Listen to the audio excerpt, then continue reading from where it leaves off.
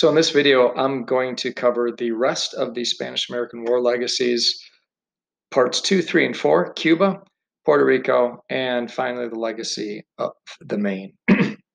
So when we take a look at Cuba and the legacy of American imperialism in Cuba, remember the Teller Amendment before the Treaty of Paris with the Spanish had said we need to guarantee Cuban independence. And we kind of give the Cubans their independence, but um, we also have a lot of expectations out of Cuba. Now, the United States did do some good things in Cuba. We do build their infrastructure. We do bring more modern medicine to the Cubans, and so their lifespan improves and they don't die of so many diseases. But there are some major problems that develop as well with American imperialism in Cuba.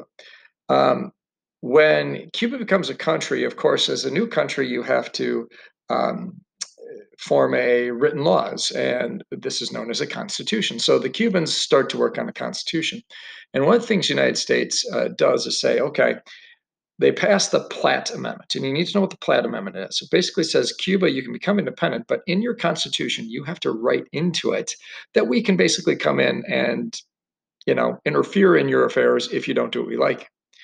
And so the Platt Amendment, in the Platt Amendment, the U.S. forces the new Cuban constitution to allow U.S. right to intervene and also keep a military base in Cuba permanently called Guantanamo Bay. It ends up being that Cuba is really a protectorate, and the United States, there's a map on here that kind of goes over how many times the United States actually goes into Cuba with troops to kind of settle disputes and basically force Cuba to do what we want it to do. And the negative impact of this is because the United States imperializes Cuba, because the United States basically doesn't fully grant its independence and continues to meddle in the Cuban affairs, this is going to breed a lot of negativity in the Cuban people toward the United States. And this is going to, because it also leads to a lot of a wealth gap and a lot of inequality, a lot of Cubans are eventually going to start turning to a different idea about economics. And so they're going to eventually turn to communism. And we've had to deal with the problem of Cuba becoming communist in the 1950s ever since. And so definitely ends up being some negativity with how the United States handles Cuba. With regards to Puerto Rico is fully annexed, and so Puerto Rico really becomes a territory of the United States. In 1952, the United States grants Puerto Rico its Commonwealth status, meaning Puerto Ricans are American citizens, although they do not get to vote for president, but they're American citizens, yet they get to self-govern their own island. So Puerto Rico has its own government, and it can kind of operate independently of the United States, but the United States does help protect Puerto Rico as they are American citizens that actually do live there. Um, Puerto Rico could vote for its own independence, or it could decide to vote for to become a state. But that's something the people have rejected 3 different times throughout the years, and so the status is still they are a commonwealth. And the final part of your reading was about the legacy of the Maine.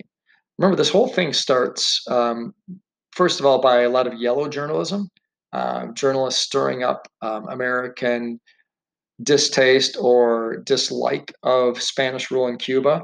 But the thing that sets everything off is that explosion that happens on the Maine.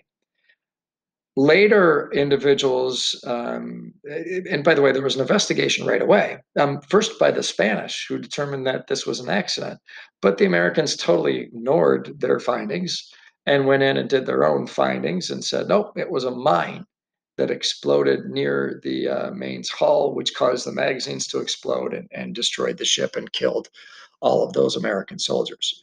Well, some investigators or some people interested in the topic come back later in the 1970s and look at the pictures and do an investigation themselves and feel like it was actually an accident.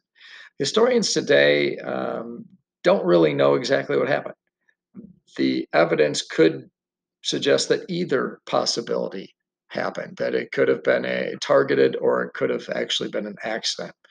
I probably would lean towards accident. I don't know why the Spanish would actually try to get involved in the war in the United States with the United States at that point, given how weak Spain was and how strong the United States was getting. It wouldn't make a whole lot of sense. But anyway, so that wraps up the Spanish American War legacies and this video.